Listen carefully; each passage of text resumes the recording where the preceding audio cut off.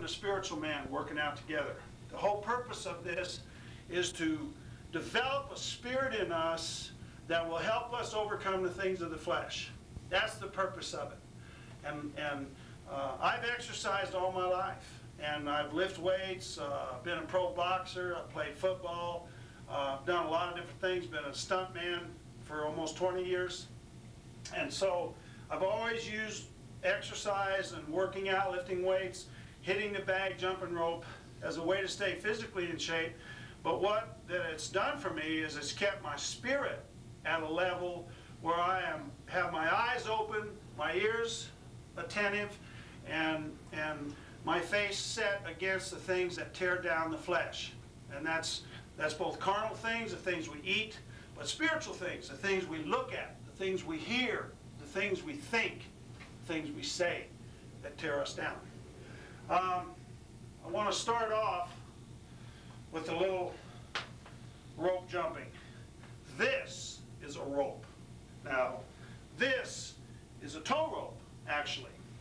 But I always conform everything into my image. That's what I like to do, except when it comes to spiritual things, I hope that I'm conforming into the image of Christ. I tape everything. I tape my wife, my kids, my dogs, my pets, and as you can see, my weights. As you're going to spend time with me, you're going to see that I tape everything. I may end up taping this film before it's over. All right. So this thing here is heavy. It's a pretty heavy rope. I haven't weighed it, but it works you out. And I've been telling my boys, I have 3 boys, 3 girls, and a wife that obeys once in a while. And I've been telling them for years that jumping rope is the singular most best thing that you can do. Of course, they believed me for a little bit, but they didn't really believe me until scientific research said that jumping rope was the single most best thing that you can do. Now, you may say, boy, he's puffing after that little bit of, I am, but you'd be surprised. Jumping rope with a heavy rope, this thing weighs, I think this thing weighs probably 2 pounds. And so it really does work on you. And so, we won't do any more of that, because if I'm going to talk to you, I got to have my breath. Okay, I want to give you a couple scriptures. And the first thing I want to read to you, this is a scripture everybody uses. To the negative. You see, fat armchair prophets and preachers and pastors that have never done a day of exercise in their life will tell you that bodily exercise profiteth little. Well, as far as getting to heaven, bodily exercise isn't going to get you to heaven. But what it may do for your spirit, and getting your spirit to a place where it'll rise up to meet the spiritual battles of this life, it'll profit you. So it says in 2 Timothy 4, or 1 Timothy 4, 7, it says, bodily exercise profiteth little. But over here in 2 Timothy 4, 7, Paul says, I have fought a good fight. I have finished my course. I have kept the faith. And what I want to draw in on is fighting the good fight. The next scripture I want to take you to comes out of 1 Corinthians 9. And I'm probably assuming you don't have your Bible, and that's all right. You can just listen. But 1 Timothy 9:24, and I'm going to just read a couple of verses. Know ye not that they which run the race, all of them run, but only one receives the prize. So run that you may obtain. In other words, run lawfully, run legally, run correctly, run with order, so that you might obtain the prize. He goes on to say that everyone that strives for the mastery is temperate in all things. Everyone who competes in physical games must compete correctly. And it says that he is temperate in all things. He's under control in all things. He keeps his body under. He keeps his spirit under. He keeps his spirit subject to the right things. Now they which do this, do it to obtain a corruptible crown, but we do it, we obtain an incorruptible crown, a crown that does not perish. I therefore run, Paul says, not as uncertainly. I don't run uncertainly. When I run with an intent and a purpose. And it says, when I fight, Paul says, I so fight, not as one that just beats the air. And we'll be getting into that a little bit when we put the heavy bag up. But I keep my body under, and I bring it into subjection to my spirit, lest by any means, when I have preached to others, that I myself might be a castaway. I want to take you back into the Old Testament. And we can look up here, and I've got this written down, 2 Samuel 11. And this is really what I want to put in our spirit to give you kind of a warning, and hopefully to instill a little bit of fear in you. 2 Samuel 11, 1 through 2 is the account of David. He has pretty much silenced a lot of his enemies. He's in Jerusalem. He's in the palace. He's been established in his kingdom. And here's the account. And it came to pass, after the year was expired, at the time when kings go forth to battle, that David sent Joab and his servants with him and all of Israel. And they destroyed the children of Ammon, besieged Rabbah, but David tarried still at Jerusalem. What's going on here? David, it says, in the springtime, at the time that kings go to war, where was David? He stayed home. Where should he have been? He should have been at the battle. He should have been leading his troops. What was he doing? He was resting. Was he training? No. Was he preparing himself for battle? No. He sent Joab. And it came to pass at evening that David rose up from his bed. Why? Well, you're not going to sleep good if you're not doing what you're supposed to be doing. David rises up, walks out into the terrace, and sees a woman naked bathing down below. And then he inquires of her, sends for her, commits adultery with her. Well, if you're a Christian, you know the story. I won't belabor the story. And but how did it happen? Why did it happen? It happened because David was not prepared for the battle. David took his ease. He had relative peace. He had the Spirit of God. He had the victory of the Spirit in his life. And so he sent others to do what he himself should have been doing. And so as a result of it, he fell. This little workout room, some people call it a torture chamber, this little workout room is designed for me to stay in shape, keep my spirit in shape, and keep my body in shape. So that at any time the Lord calls me, I can go. If I'm called to work out with some of the guys in the ministry and work on the lawn crew or work outside and do some physical labor, I can do that. If I'm called to go out and to preach the gospel and to go prophesy and to go do meetings, I can do that too. I keep my body under it. I keep myself physically fit. I keep my spirit at a level where the enemy doesn't overcome me, where my thoughts don't overcome me, where words don't overcome me, where the things I see every day out there in this world don't overcome me. And it doesn't happen, I mean, I don't overcome the things of the Spirit just because I work out, but it is part of life. In our culture, you need to have something like this. Unless you work construction, unless you work a physical job, you need to have something like this. Because God didn't create this body to sit for 8 to 10 to 16 hours a day. He didn't create us to do that. He created us to move around. He created us to work.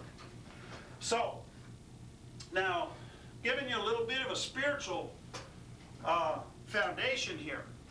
What I want to give you next is I want to actually help you get started if you don't work out, or if you work out from time to time, but you want to get the best and the most out of your workouts if you lift weights. That's basically what I'm going to be dealing with, is lifting weights.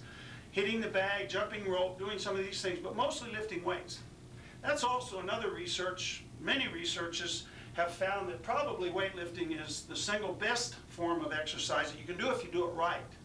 To lift weights just to get big muscles won't work your cardiovascular system, won't work your heart, won't work your lungs, it won't work your system, your metabolic system.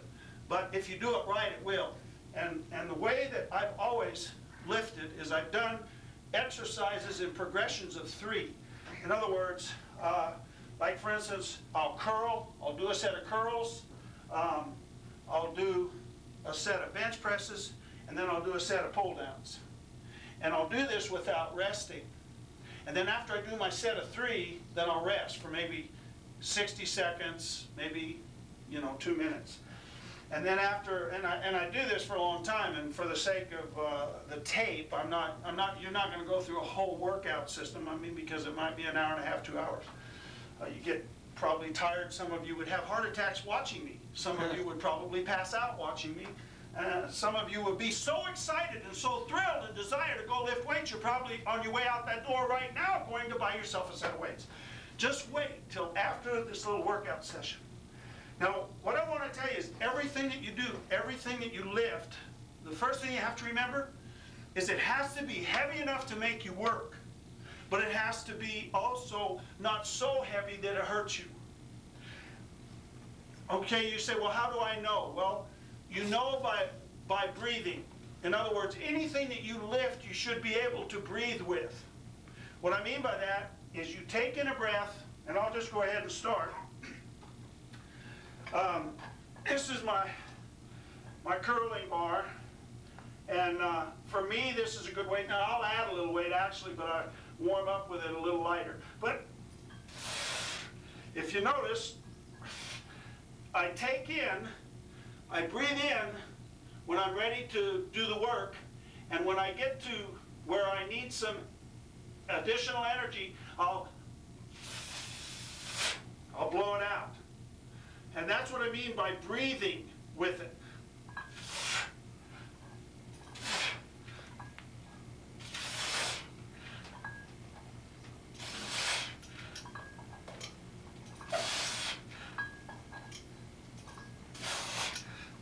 Okay, you've got to be able to breathe with what you lift.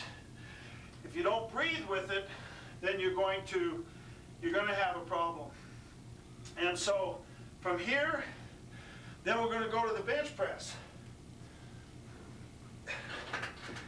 Now on this, what I recommend that we do, what I recommend that you would do, and what I've instructed those who have asked, is that I put my feet up. The reason for this is I won't bow my back, I won't work, put an additional strain on my back. When I was younger, I put my feet down and I would be able to lift more weight because I bowed my back and I was using my legs. But this worked an adverse effect on my back and on my neck. And so I got to the place where I put my feet up like this, so that when I would lift, I would have to be able to use my chest and use my upper body. That's what the bench press is for. The bench press isn't for your legs. The bench press is for your upper body. And so I want you to notice that when I lift this thing, I'm going to take it off. I'm going to breathe in going down. On the power stroke, you want to press out. But when you're taking the weight down, when you're not having to press and not having to work, then that's when you breathe in. You hold your breath, and then as you get up toward where it's difficult, you breathe out a little. And what this does, this keeps your veins from popping. Just quite literally, that's what it does. It keeps your veins from popping. Okay, so you just take a half a breath, take it up, breathe out.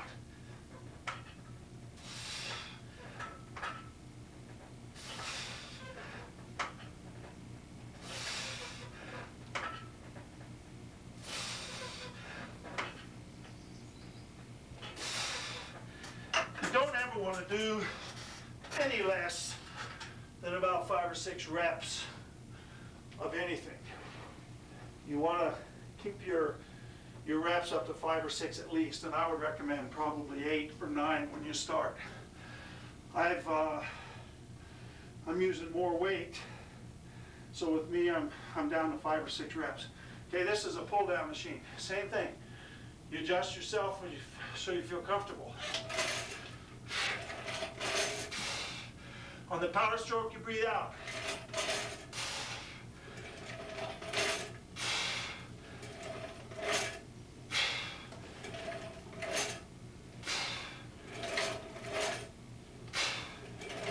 Okay, now I got a lot of weight on these things, so, okay, that's set number 1.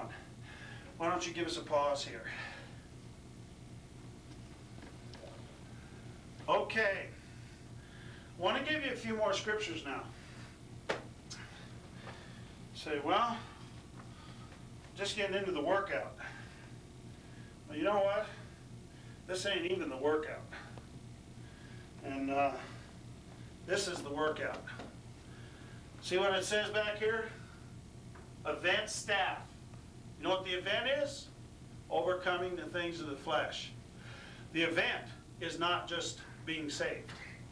You know, you can be saved by not doing much of anything, just agreeing that you're a sinner and agreeing that God loves you and sent His only begotten Son, died on the cross for your sins. You can be saved believing that.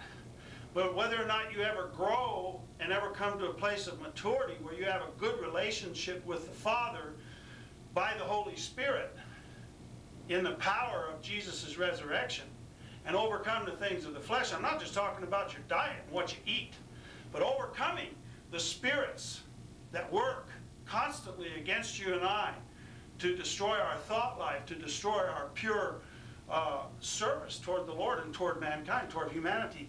To do that, you're going to have to get a diet of this. You're going to have to get into this. And you're going to have to do more than read it. I want to read out of Romans 1. The concept I want to give you now is who your enemy really is. Your enemy is not the devil. I'm just going to tell you, your enemy is not the devil. Jesus said to all the believers that have been filled with the Spirit, He said, you have authority over the spirits. You have authority over the spirits. He said, don't rejoice that you have authority over the spirits, but rejoice that your name is written in the Lamb's Book of Life. But the fact is, a born-again, Spirit-filled believer who walks in his integrity will have authority over the devil. So the devil isn't really your problem. You know what your problem is? You. Let's be honest. Have you ever lusted since you've been born again and filled with the Spirit? Have you ever had illegal desires? Have you ever had illegal appetites, emotions, passions? Sure you have. And we've all had to learn by falling and by suffering. And Jesus Himself learned obedience through the things that He suffered. But our enemy is really in here. Now we know that the enemy, that the devil, that the spirit that now works in the hearts and in the lives of all of the people of the earth, the enemy that we call the devil, Lucifer, the fallen angel, we know that he is alive, and we know that he works in darkness, and we know that he works through spiritual wickedness. But the fact is, he can have no authority or no power over you but what you give him. So that the problem is really boils down to your selfishness, yourself. James puts it like this: let no man say when he's tempted that he's tempted of God, for God tempteth no man.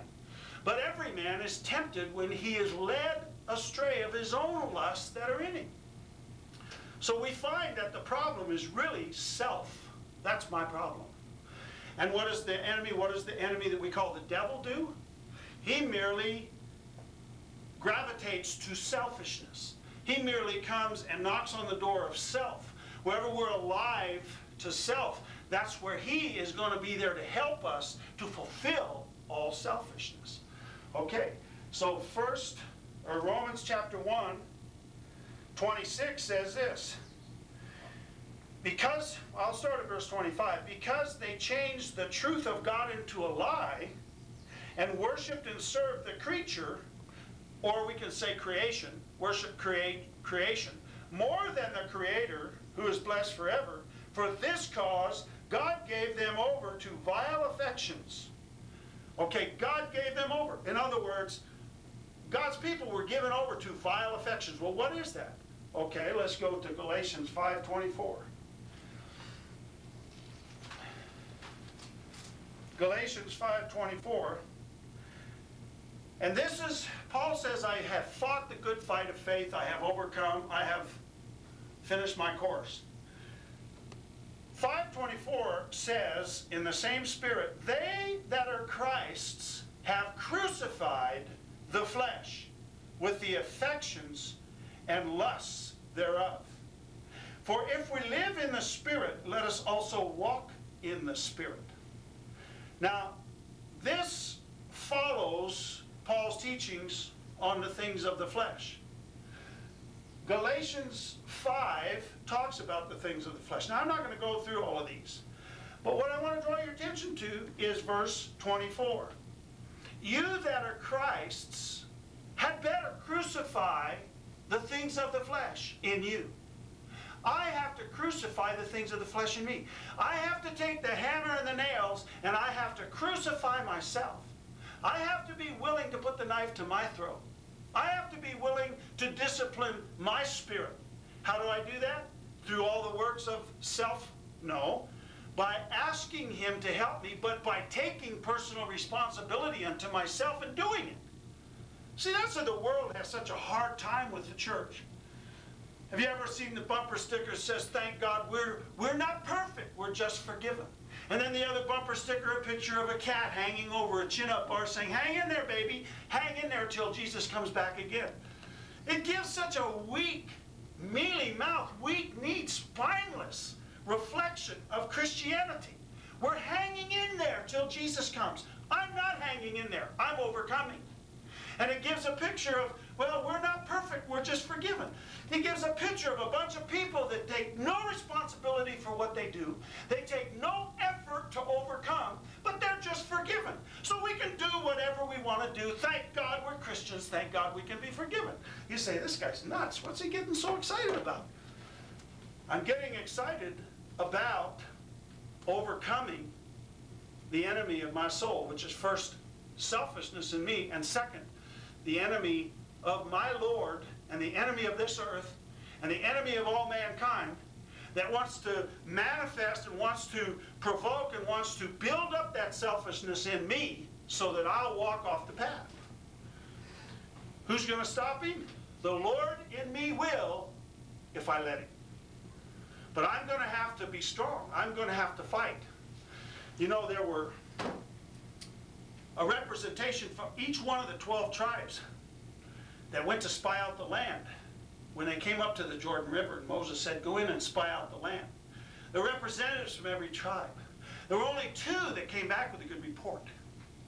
All 12 saw the abundance of Canaan. 2 had a good report. You know why? Because they had a spirit in them that was disciplined, ordered, and they were overcomers. So they saw the goodness of the land. They also saw the giants. But you know what they knew? They knew that God in them was no match for those giants. Those giants, it wasn't a match. You know what it means, no match? It means there's no contest. It means that God in them could overcome those giants. They weren't worried about the giants. But see, the people who had their eyes on self and keeping their life and saving their life, those people, they came back and gave a bad report. Yeah, the fruit's good. Yeah, the bananas are big. Yeah, the grapes are good. But the giants are huge, and there's no way we can overcome them. I say that the things of the flesh, the spirits of the enemy, that torment us and that present things to us every day, these things are giants to most Christians and most people. They've seen the most famous preachers in this country fall to sexual immorality and sins and lust and all these things. And they say, why do they even preach these things? Everybody knows that nobody can overcome lust. Nobody can overcome the things of the flesh. Why do they even preach these things? But the Bible says that you can. Jesus was our example. Paul, Elisha, Elijah, Esau, not Esau, who's the guy, anyway, slipped my mind. But there are many that overcame. There are many that had a testimony that they overcame. And we can have that same testimony. But you have to set your heart to it. You have to set your spirit to it. What do I want to do next? I want to put up the bag. Give me a little pause here while I set this bag up. Okay. We got this bag up. And I'm putting my gloves on. Now, I was a pro boxer, heavyweight champion of the Navy, and Pacific AAU heavyweight champion, and I won't bore you with all the titles. But anybody can do this. This is a great, great exercise for overall body tone, for cardiovascular work, working your legs, coordination, and the bag doesn't hit back. So it's relatively safe. Enoch was the one that walked with God and was no more. I don't know why I couldn't think of his name. I said Esau. Please forgive me. I'm not a heretic. So, and what I recommend that you do, this bag, this is a 78-pound bag. They come, I believe they come one bag lighter, and they come about 2 bags heavier. But this is a good weight for people who are beginners. I've got it taped because through many years of hitting these things, I stretched it out along this area. And what I recommend you do is get the official bag gloves and either wear a thin set of probably leather, like driving gloves underneath them, or at least wrap your hands and wrap your wrists. And so, but this thing, I just work it. Like it's somebody I'm sparring with. And it's not important to hit it hard. It's just hit it and hit it square.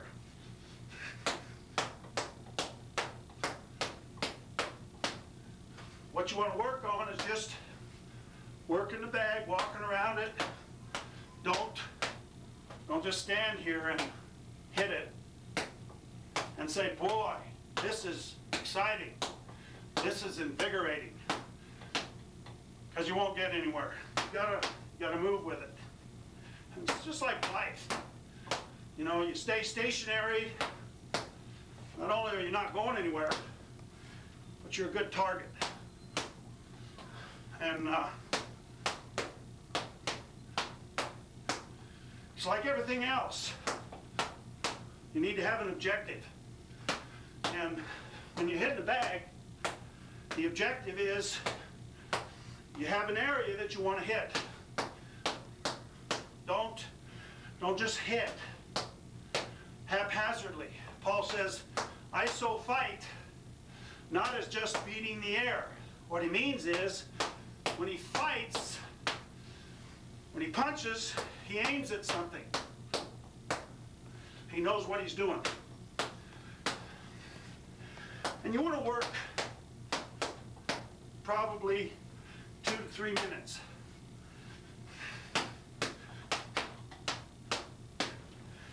And just like lifting weights, if you'll notice, I breathe in, and then I let air out as I hit.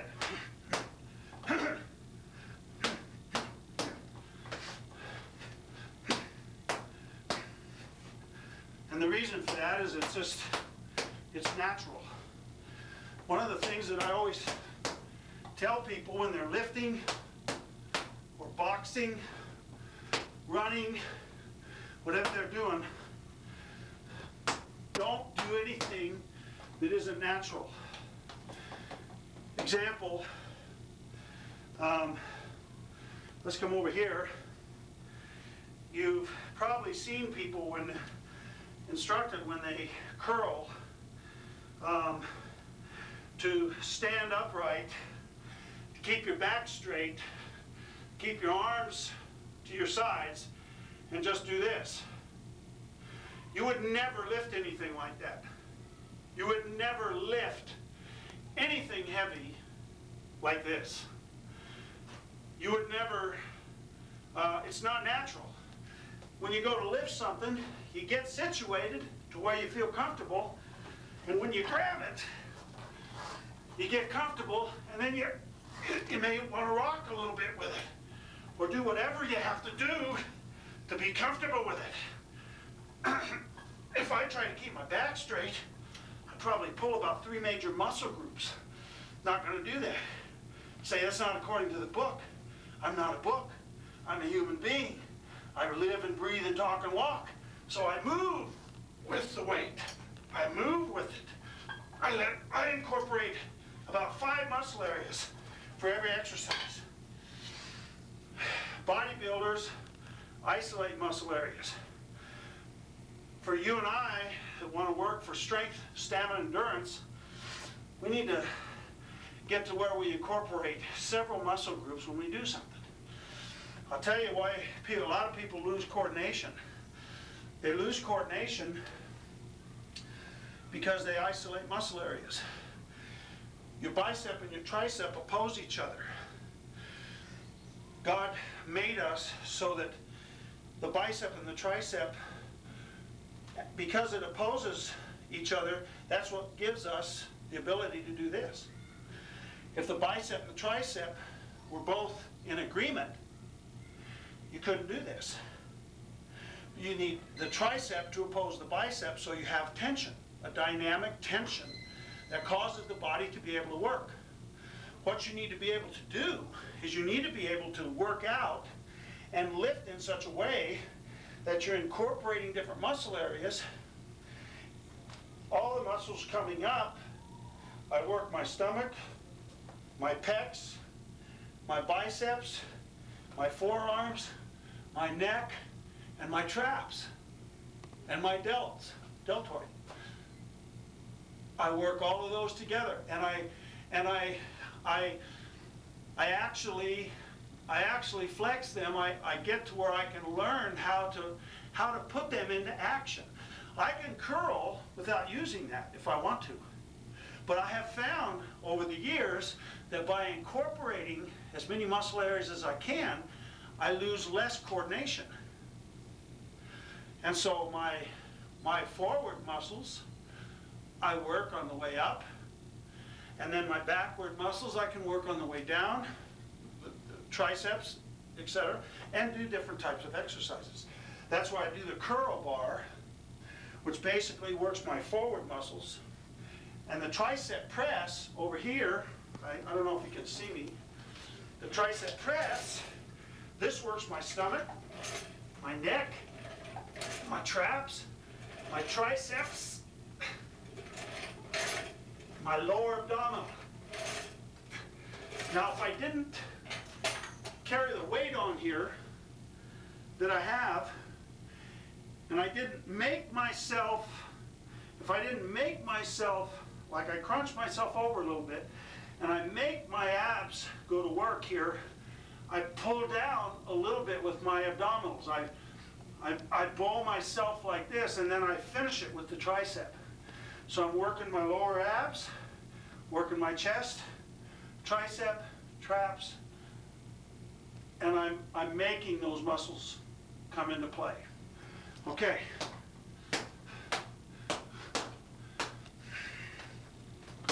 This bag represents nobody. I know what you were thinking. You were thinking, who does that bag represent? And why, every once in a while, does he come up with a big right and try to hurt it? Well, I had a prophecy over me once up in Alaska.